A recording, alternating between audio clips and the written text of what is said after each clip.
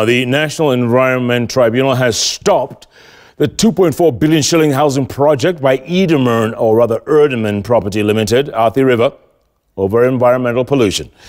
Now, the tribunal issued the temporary injunction following a petition by London Distillers Kenya Limited, who cited, among other things, environmental concerns as well as lack of consultation. Already, Erdemann Property Limited has sent home the 2,000 workers who were working on the project. The developer was putting up 688 2- and 3-bedroom units that was scheduled to be complete by July 2020. The matter comes up for hearing on the 28th of October. That's next week. Inashusha.